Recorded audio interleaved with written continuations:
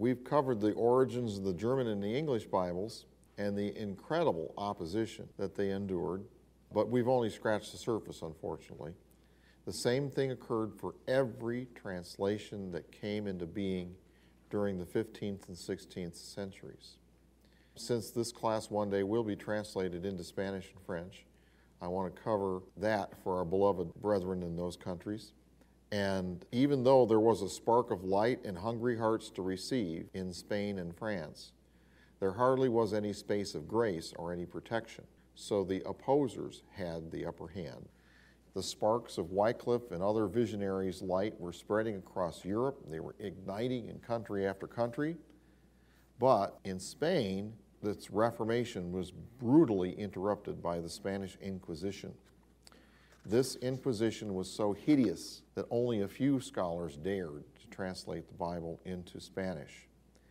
Some tried, only a few reached the goal of the entire New or the Old Testament, and the inquisitors hunted down the rest and erased them from history. In this session, we're going to illuminate the groundbreaking Spanish and French versions and honor those brave souls who endured incredible risks and overcame huge obstacles to forge from the cruel crucibles of their pains and persecution the pure gold of translations of the Bible in their mother tongues. They achieved these stupendous feats because of their determination and their unquenchable love for God and their countrymen. And in the new heaven and earth, we shall witness them, as well as the ones erased, openly rewarded for their heroic feats of genuine Christian faith, and they will get to see the effects that their labors have had in the world since. The first translation of the Bible into Spanish was done by Bonifacio Ferrer. He was a Spanish priest who lived about the same time as John Huss. His version didn't get printed until after printing was invented. It was printed in 1478, but it had scarcely been published when the Spanish Inquisition started up. It suppressed it. No copies exist today. Only 4 pages of it are known that were discovered in a monastery. The ecclesiastical powers would not tolerate a Wycliffe type of revival or a Lollard kind of movement in Spain. The next scholar's name was Francisco de Enzinas. His parents wanted him to become a soldier, but he became a biblical scholar instead. And he learned Greek. He moved away from Spain to Wittenberg, Germany, where Luther was. And he stayed in the home of Luther's assistant, Melanchthon. Now, Melanchthon actually was a spark plug for several European translations, and he encouraged him to translate the New Testament into Spanish. So he utilized Erasmus's Greek text, and he published the New Testament in Spanish in 1543. A lot of the copies were intercepted by the Inquisition. On November the 24th, he presented a copy to the Holy Roman Emperor in person, Charles V. This is the same one who had presided over the Diet of Worms with Luther, and he dedicated the book to him, and King Charles promised that he would support it if his Roman Catholic advisors okayed it. But instead, it was rejected, and 3 weeks later, Francisco de Enzinas was arrested and jailed for 15 months. His translation was fine. It was wonderful, except they objected to a few traits which they called Lutheranism.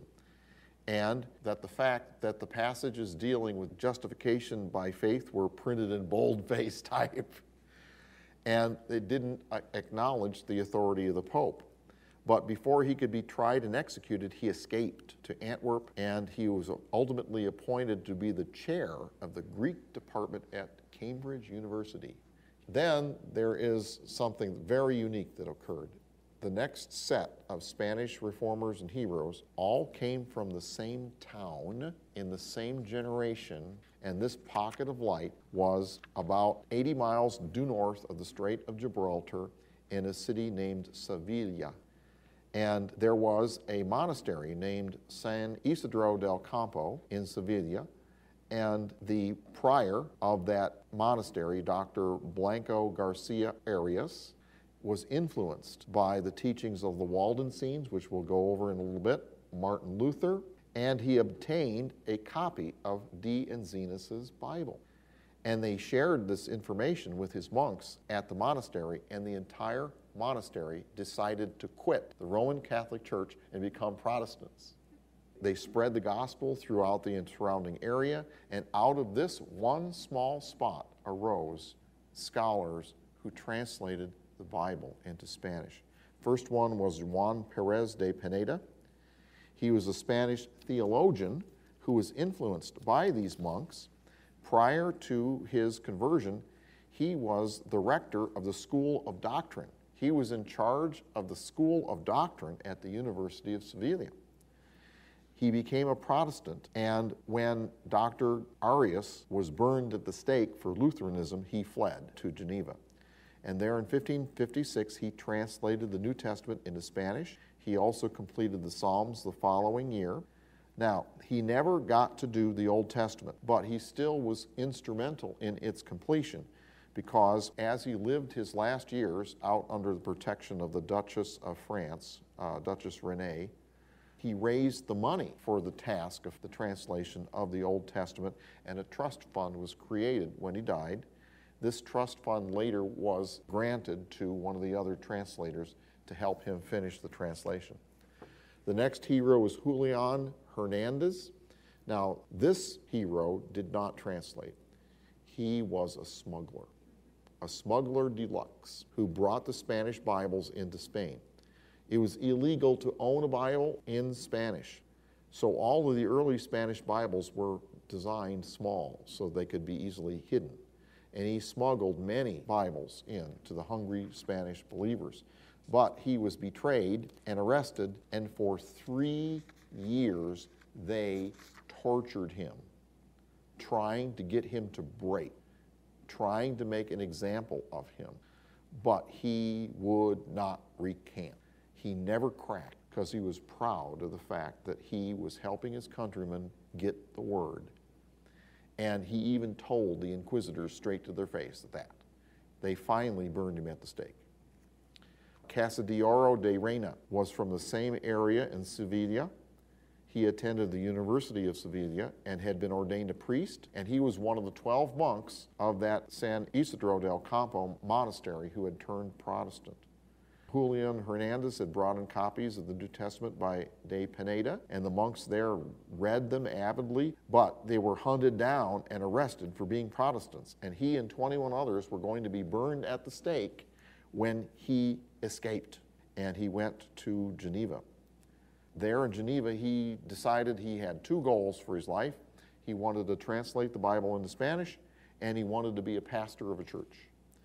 He was a very dynamic speaker. He became known as the Moses of the Spaniards. But there, the Calvinists were in Geneva, and they cracked down on some of the dissenters within the Calvinistic movement at that time. I think they even had one executed. And that really soured things for de Reina. And so he called them a new Rome. Pretty soon, they were tiring of his company, and so he escaped to London because some agents of the Inquisition were hunting him down there in Geneva. And King Philip, just like King Henry VIII had made an edict to try to arrest Tyndale, King Philip of Spain did the same thing for Cassiodoro de Reina. And so he escaped from city to city to city in Germany and France, staying one step ahead of his persecutors, and in 1566 or 1567, he finished translating the New Testament into Spanish, and he published it. And today, even today, this translation is hailed as the greatest literary triumph in Spanish history because of what he had to do it. After he finished the translation of the New Testament, he received the grant money from Juan Perez de Pineda, and in 1569, he published the entire Bible in Spanish. And for the Old Testament, he drew upon a literal translation from Hebrew to Spanish that was done by 2 Hispanic Jews. It's really interesting. The Inquisition, when it first started out, it was only against these Protestants. And the Jews were free to have a Bible. So the Jews translated the Old Testament into Spanish, and then the Inquisition spread, and started getting after the Jews as well. The next believer was Cipriano de Valera. He was from the same area in Sevilla, and he was a fellow monk among those 12.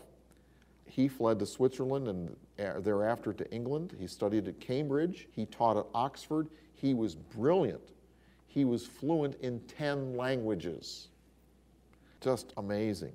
And also, like Tyndale, he wasn't just a geek. He grounded himself in the aspects of practical Christianity.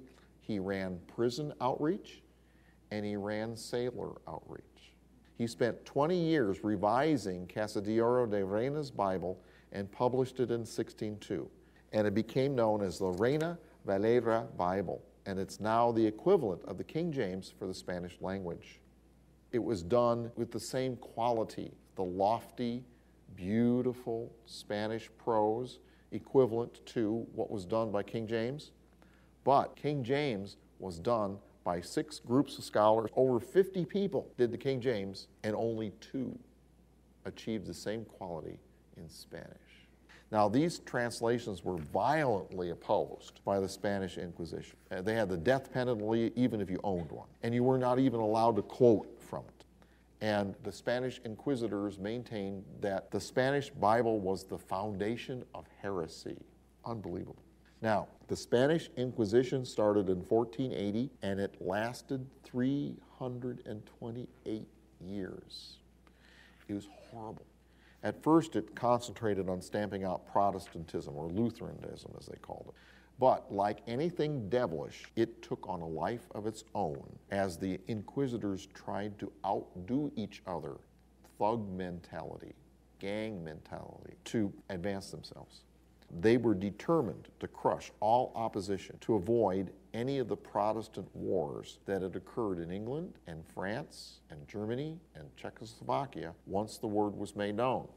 The word had that much of effect on the societies, and they were determined it was not going to happen in Spain. So they crushed it. And pretty soon, as it took on a life of its own, pretty soon the Jews and Christianized Muslims were included in the persecutions. They also censored books. Books and booksellers were regulated.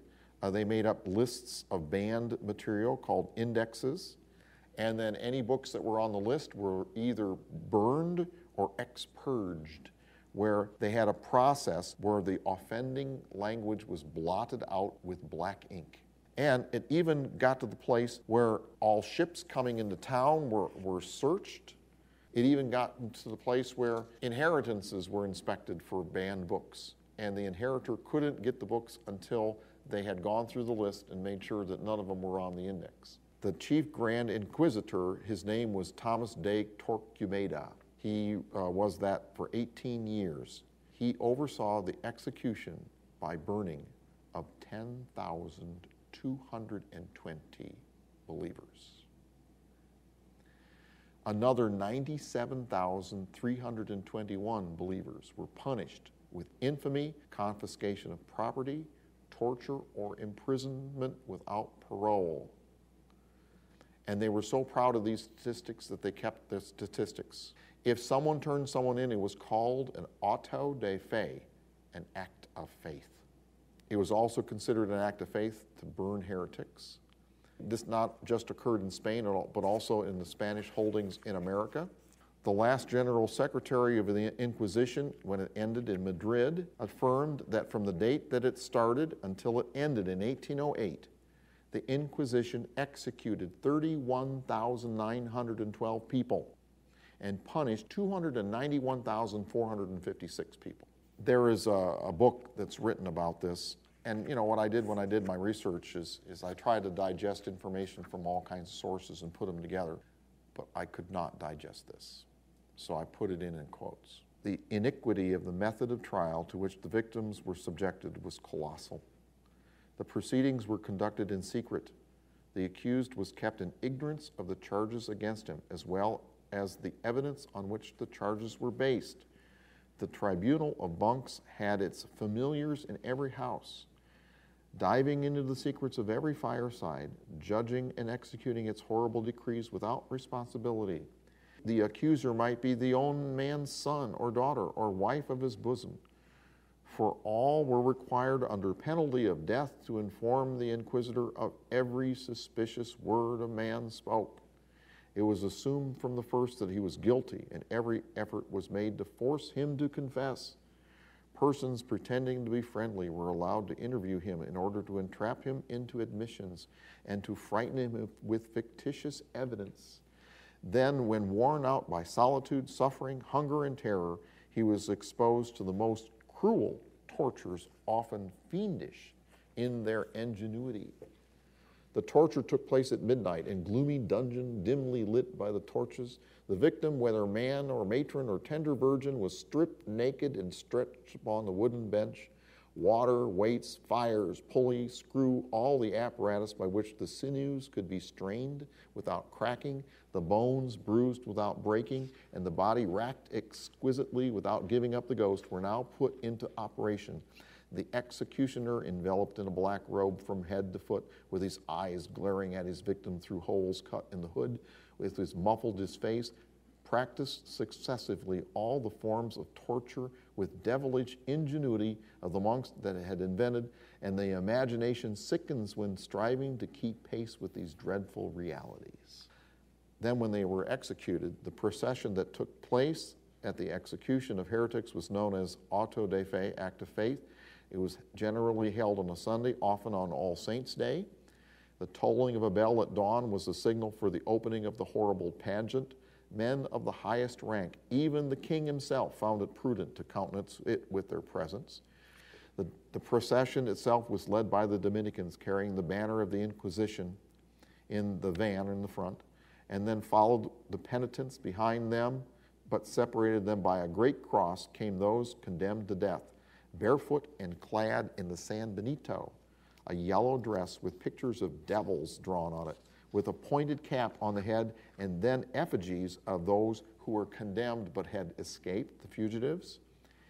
They were burnt in effigy. Lastly, the bones of dead culprits in black coffins that had died and later they found out were heretics, and they dug them up so that they could burn their bones. Their coffins were black, painted with hellish flames and other symbols, while an army of priests and monks formed the rear of the procession. If at the last any of the condemned professed the Catholic faith, they were strangled before they were burnt. Instead of being burnt, many were immured in cells or narrow niches made in the walls of the houses of Inquisition and kept there for years or for life. In 1312, for example, the penalty of being perpetually immured was inflicted on some 87 people. They were perpetually shut up in a cell the size of a chimney flue. Dr. Rule, in his History of the Inquisition, gives an account of walled-up victims, the skeletons of 3 of which were found in the convent of Santo Domingo in Mexico, and 4 in the Inquisition at Puebla. He mentions he found about 200 skeletons were found in a long galley, and they found some places where there was a smooth wall, and they sounded the wall, and in some places that were broken out, and then they found this one part of the wall, it was solid, and they sounded it with hammers, and it was hollow. And so they opened up the part of the wall, and to the horror of the explorers, 4 human skeletons met their view. 1 man sitting on a stone, 2 men standing, 1 woman laid on her back with a bundle at her feet, which contained an infant. The niches, which held 3 out of the 4, were vertical and must have resembled narrow chimney flues, barely sufficient for a living person to stand upright, and not wide enough to allow the body to fall prone when life became extinct. And they were sealed in those to die. Those were believers that just wanted to have a Bible, who just wanted to speak the word in Spanish.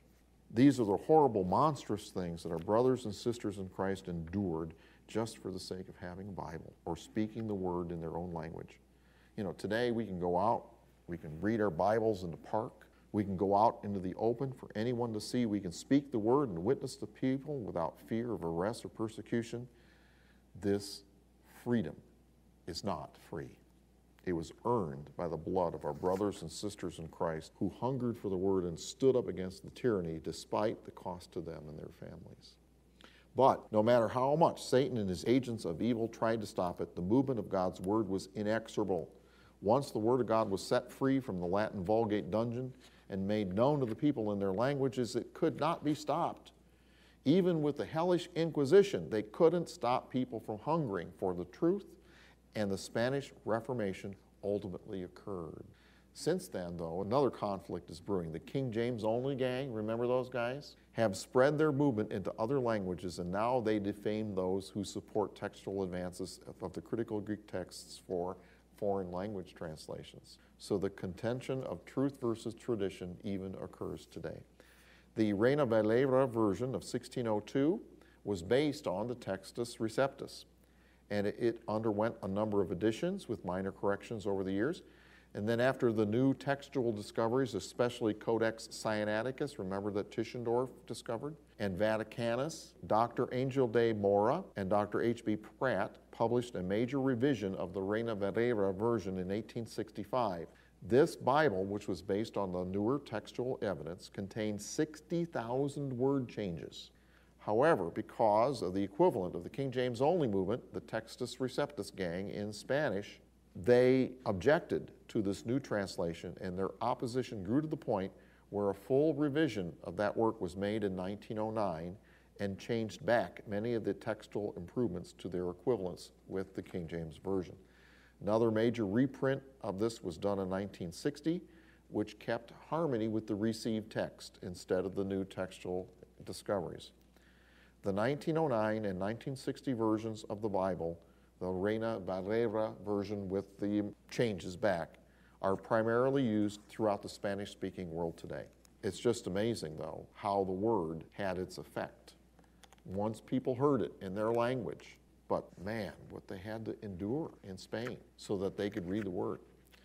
Like the emergence of the European Bible, the history of the French Bible is baptized in blood and tears.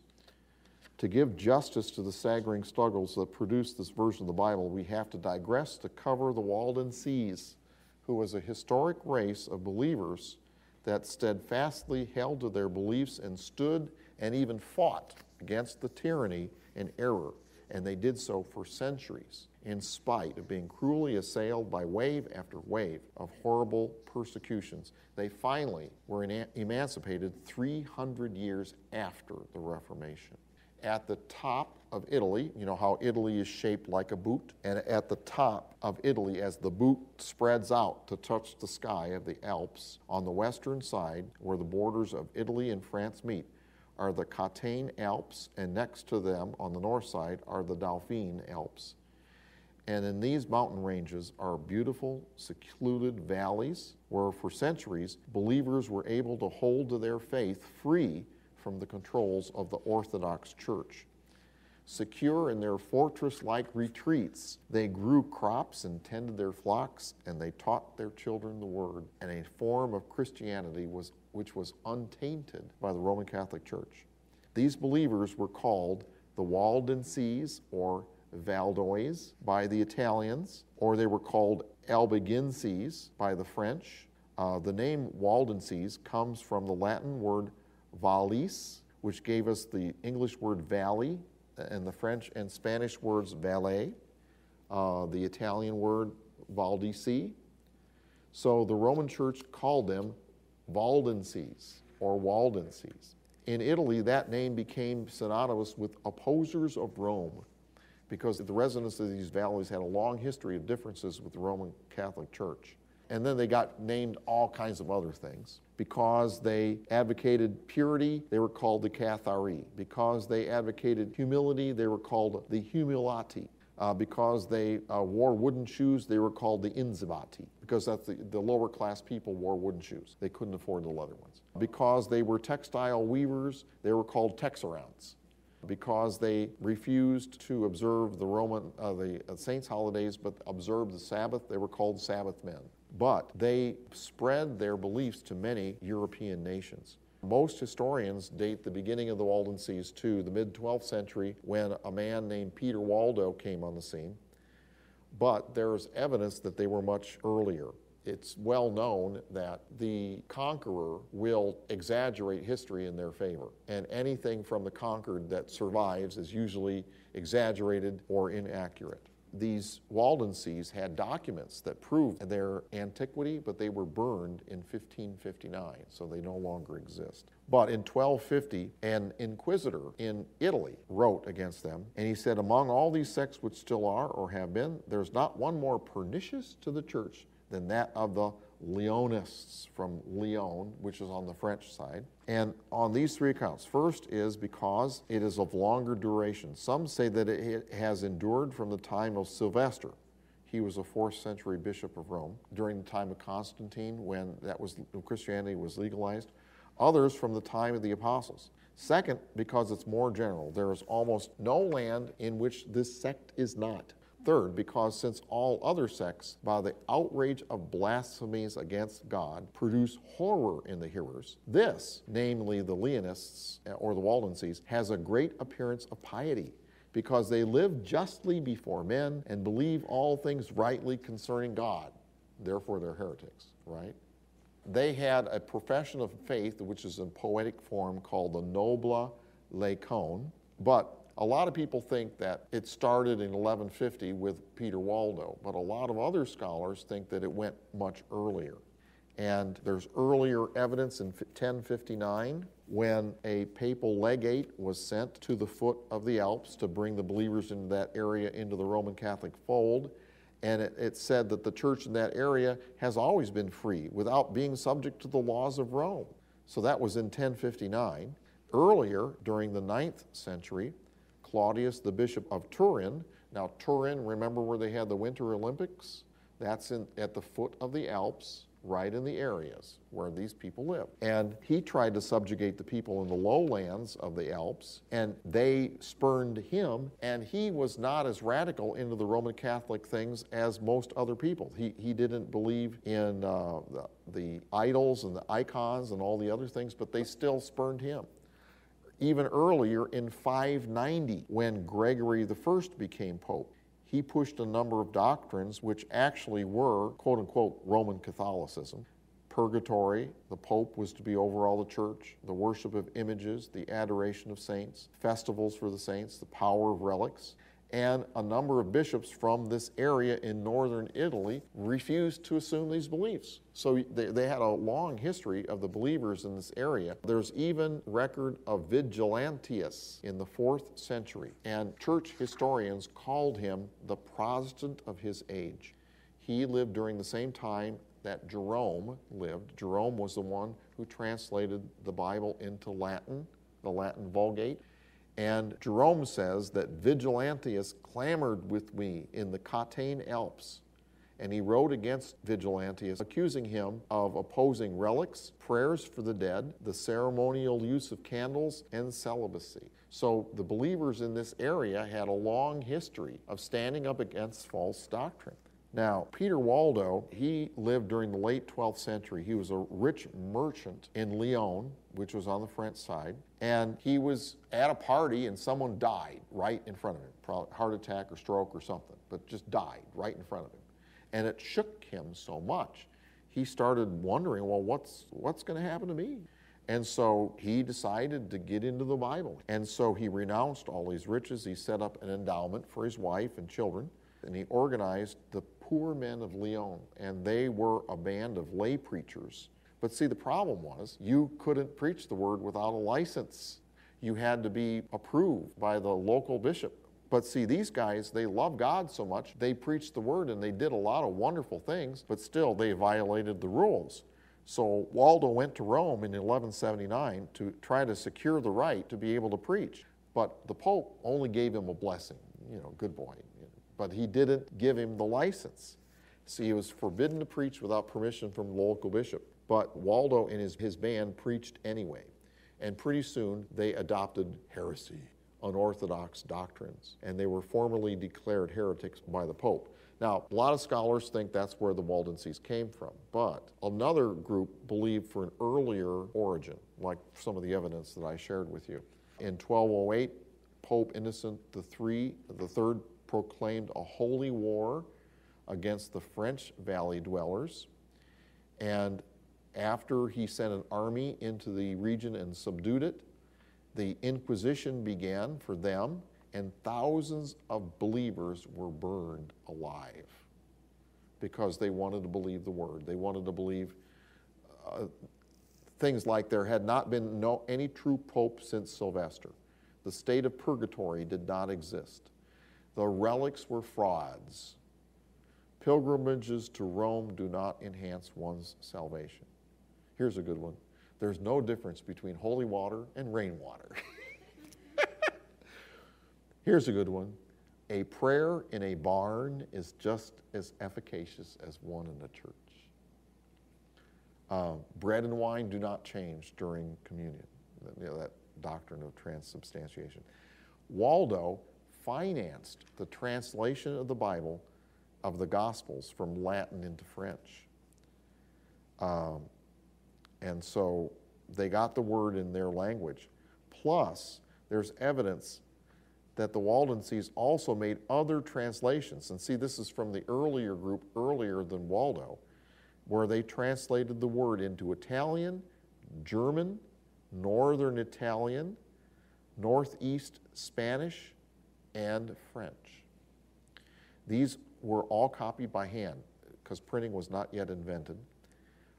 They proclaimed the Scriptures as their only rule of faith and practice, and they stressed memorizing it because of the Inquisitions. They knew one day that someone might come into town and take away all of their Bibles. So each town broke up the sections of the Bible and passed on they memorized it.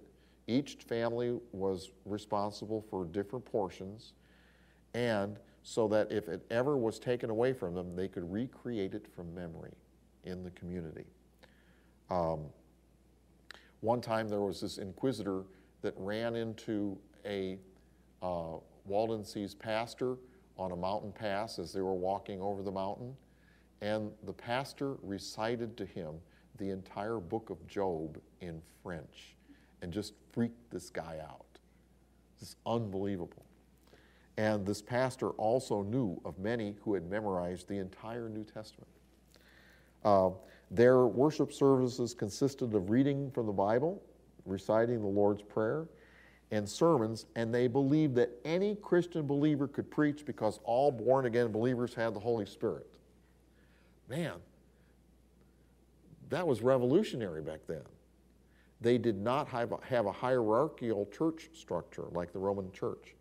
Instead, they had self-governing churches, which were led by a local pastor and a council of lay believers, and then all pastors with an equal number of laymen from these local councils met once a year in a secluded valley in the mountains to maintain continuity and to refresh each other with the word taught in each other's company.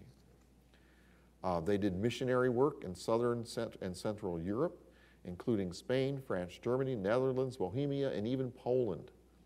They had missionaries whose commitment was for 3 years, and they served 2 by 2. They maintained, these believers that were sent out maintained a secular trade. Usually they were merchants or peddlers, and they found that they were welcomed as merchants when they might have been spurned as missionaries. And they carried handwritten copies of Scripture with them, often written by their own hand, which they would teach from or give to converts. Now, there was an inquisitor who used to be a believer for 17 years, and then he recanted and he rejoined the Roman Catholic Church, and they loved that. They made him an inquisitor because he was so familiar with the Waldenses, and he wrote about what these believer missionaries would do. The heretics, as he called them, employ very cunning methods by which to insinuate themselves into the society of the noble and the great, and they do it in this way. One of them takes with them some suitable articles of merchandise, such as rings or dresses, and offers them for sale. And when they have bought what they choose, they ask the man if he has anything else to sell. He answers, "I have more precious jewels than these, and I would give them to you if you promise to not betray me to the clergy." The promise being given, he proceeds, "I have a gem so brilliant that a man may know God by it.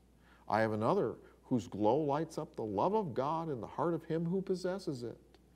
and so forth, speaking of the gems figuratively.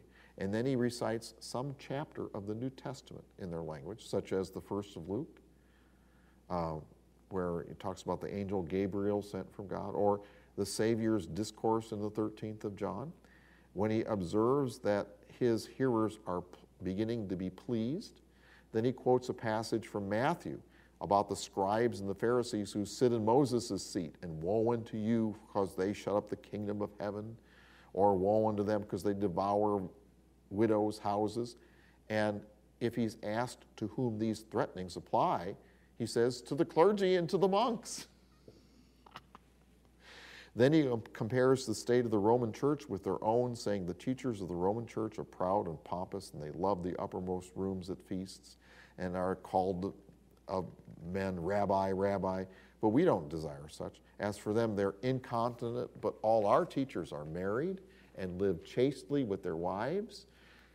They are rich and covetous, as it is said, woe to you that are rich, for you've received your consolation. But we, having sufficient food and clothing for our support, are therewith content. They themselves fight, and they excite others to war, and they give others to kill and burn Christ's people, to whom it is said, all they that take the sword shall perish with the sword. But we suffer persecution for righteousness' sake.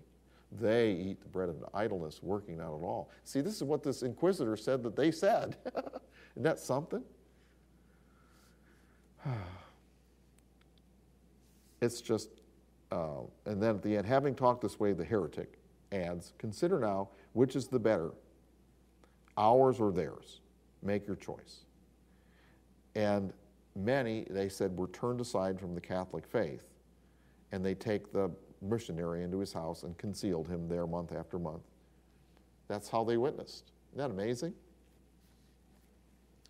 Pope John the 22nd launched persecutions against these believers in the more accessible valleys, and almost every pope since then mentioned their large numbers.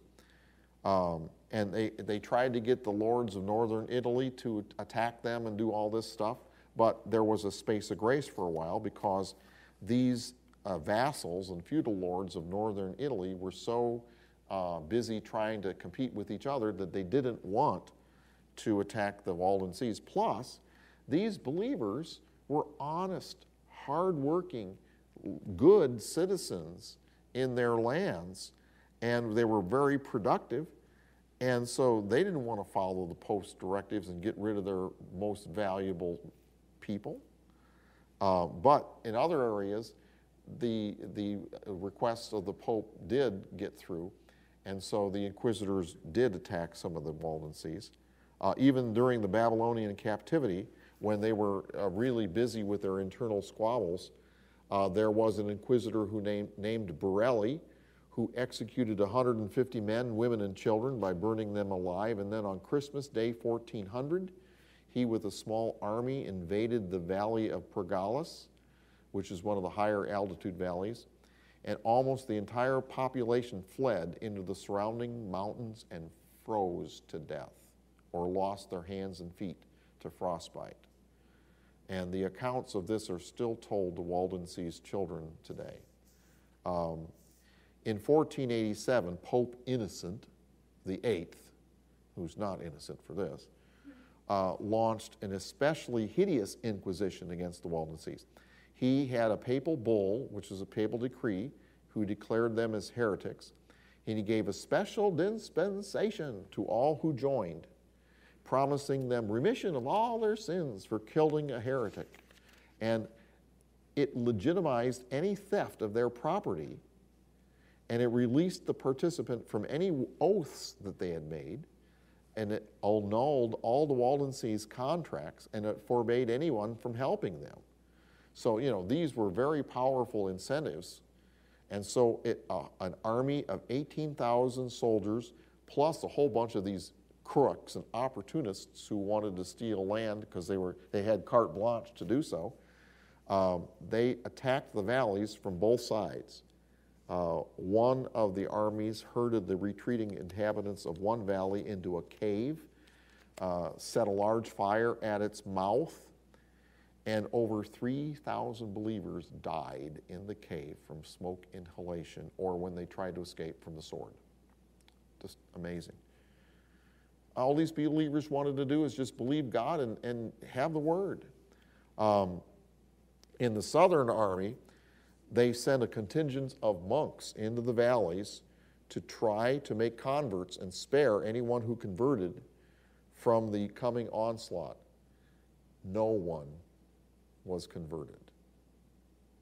That's amazing. Now, the Piedmontese army commander was so self-assured that he made some blunders. He split up his army into many raiding parties and sent them into separate valleys. And this really led to his defeat, because the Waldenses arose and they defeated these split contingents with guerrilla warfare tactics. In one valley, a 700-member raiding party was killed except for one who survived and ran back and told about it. When the main raiding party reached the most sacred valley, that's the one where they got together once a year and had their meetings, and they taught their missionaries there. The Waldenses took a stand, and when the battle seemed to be turning against them, the women and the children in the rear prayed, and an old guy by the name of Pierre Rivel, a believer from that valley, he drew a bow and he shot the commander of the Piedmontese army in between the eyes as he raised his visor up to shout the final attack, and got him right between the eyes. And everybody just took the army and took the spirit out of the army, and they started to flee. And then the Waldenses turned on them from all sides. Just amazing. They regrouped for another assault, and this time the Waldenses had retreated. And these valleys in the Alps, there are extremely steep hills, just like this, almost 60-degree angle, just really, really steep. And so some of the pathways into these mountain passes where the valleys are very narrow. And so the army from the Piedmontese went up through this one trail, and they were barely able to have any more than two abreast. And how were the Waldenses going to be spared from this army that was coming in? And all of a sudden, fog came in and covered everything up, so they couldn't see. And then the Waldenses sallied forth from their caves and rolled huge rocks down on these guys. And that army, many of them were crushed by the rocks, or they fell off the side into there was a river below, or they crushed each other when they retreated and walked and trode upon each other. Very few of the 18,000 troops who went into the valleys to attack ever returned.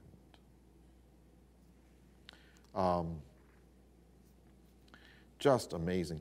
And then the Protestant Reformation occurred in the 1500s. Waldenses didn't even know about it. They were so secluded in these valleys, they didn't even know about it. And when they finally heard it, it said they were like people that dreamed. They didn't believe it. How could this be? It's too good to be true. And then they sent one of their pastors down into the lowlands, and he returned with the incredible truths that what they had believed for centuries was now being proclaimed all across England and France and Germany, and they were just overjoyed. And they joined the Reformation officially on September the 12th in 1532, and they consolidated with the Reformed Church. But that didn't stop the persecutions. In 1560, the Duke of Savoy said, "Go to Mass or be exterminated." And so he raised an army of crooks by offering free pardon from jail for anyone who wanted to attack the Waldenses. So you had all these malcontents and just terrible people. And the first night that they attacked, they were encamped, and all of a sudden they heard this drum noise from one of the valleys, and they thought, "Oh no, we're being attacked in a night attack!" And they had all this melee, and they finally retreated, it turned out a small child had found a drum and was pounding on it just for fun. Oh, man. On Easter Sunday in 1655, a valley was attacked by Marquis de Peneza, who was from Piedmont. And this guy was just unbelievable. That day, they killed 2,000 believers. And a hero of the Waldensians named Gianvello arose. He was like Samson.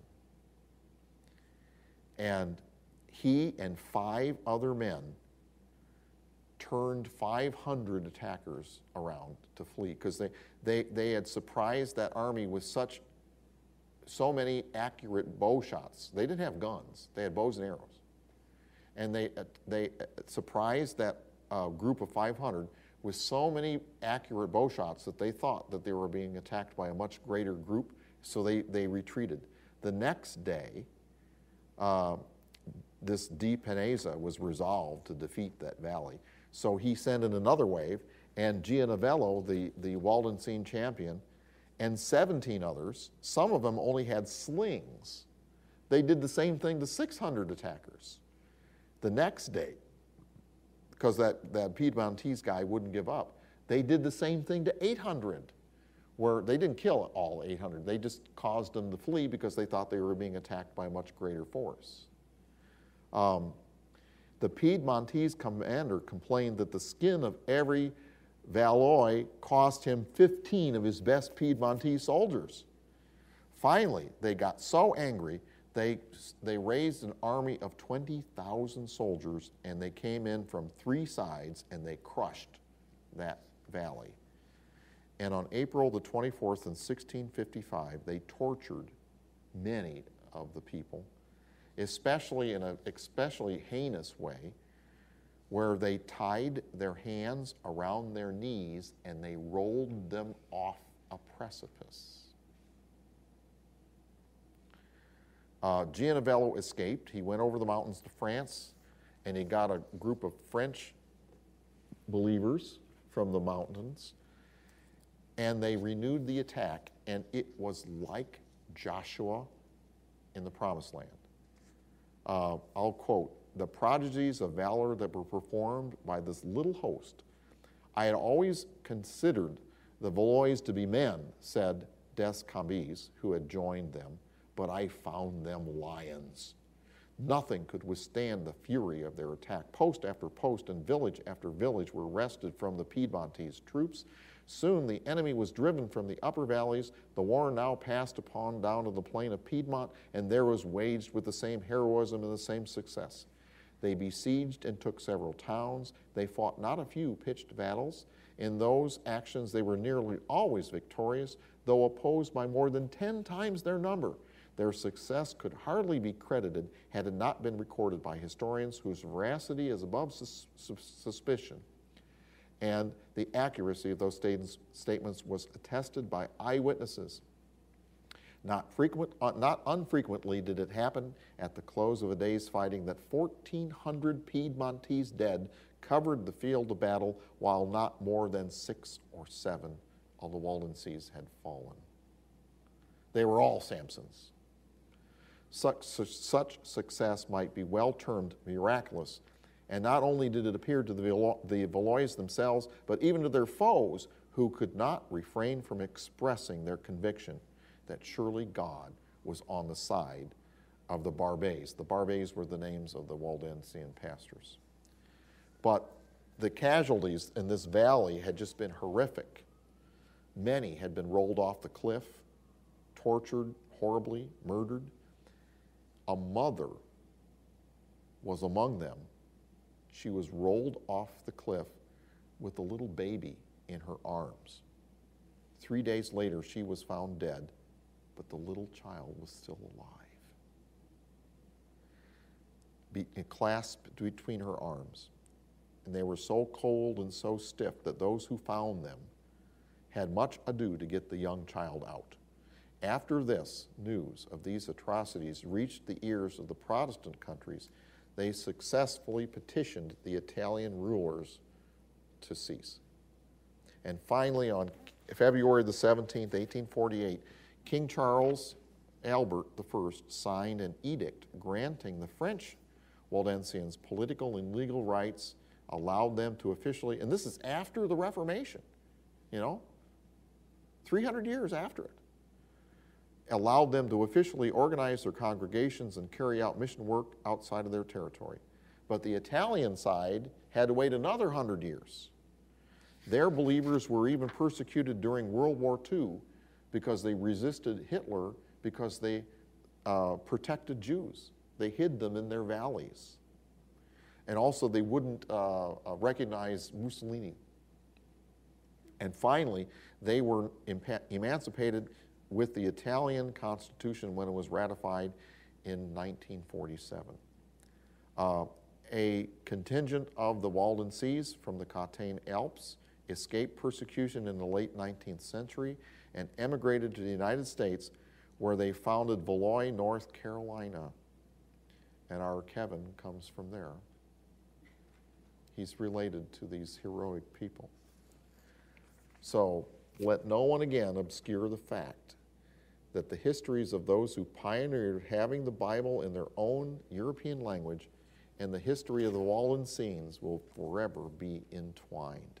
God bless these mountainous people for their tenacious feats of faith. The rest of the history of the French Bible begins in approximately 1110, when an interlinear Latin-French version was done. Waldo's translation that he did was made 60 years later, but all of these other translations by the Waldenses into all those other languages, we don't know when that happened, but it did occur. In 1295, Guyard des Moines translated a number of Old Testament books of the Bible when he translated a history book named Scholastica History. And in subsequent editions, he translated more of the books of the Bible, including the New Testament, as part of this book. Then in 1477, two monks edited the New Testament and excerpted it from all of this stuff in the history book. And in 1487, they published an entire Bible named La Grande Bible, or Bible. I don't speak French. I'm sorry. I'm probably murdering these pronunciations. I'll have to get this right and edit it in. So Nathan, you can help me with that. But anyway, all this work had been in French had been based on the Latin Vulgate. But then, in 1523, Jacques Lefebvre d'Etaples, who was a professor at the University of Paris, began his study of the Bible, and he wanted to chronicle the lives of saints. But instead of finding information that venerated saints, he found truth that got him born again when he studied the Word. 5 years before Luther published his 95 Theses, Lefebvre wrote, "It is God who gives us by faith that righteousness which is by grace alone and justifies to eternal life." Wow. But he did other research. He found that there was a difference between the Marys in the Bible. They all weren't the Mother Mary of Jesus. There were other Marys, but that was new doctrine. It was heresy, And so he started being attacked by the people at the university. So he moved out of town and he fled. And then he moved from town to town where he translated the Bible into French. So Tyndale had to move from town to town when he did English. And in Spanish, they had to move, de Reina had to move from town to town. And Jacques Lefebvre d'Etaples had to do the same thing to escape persecution. And he did a translation based on Erasmus's text. Later on in 1528, he added the Old Testament. And the French clergy tried to suppress it because it did not give credit to the Pope. But Lefebvre was like Erasmus. He didn't want to quit the church. He wanted to reform it from within. So later on, the same Bible was edited by two Catholic priests, and they removed the offensive language, whatever that was. And so it was published and called the Louvain Bible. Then, in 1535, Pierre Robert Olivetan, who was a Waldenses Barbe, or pastor, he also was a cousin of John Calvin, the Protestant reformer, and a pupil of Jacques Lefebvre d'Estaples. He, for 3 years, secluded himself in that Angrangola, I can't even pronounce it, Angrangana Valley. Angronia, thank you, Kevin. Where that was that same valley where they had their yearly meeting. It was the same valley where they had their missions trained. And there is this famous rock there inside of a building that it is said that he worked on. He used that as a table, and he translated the Bible into French. It took him 3 years, and it is said that he needed olive oil to light his lamp.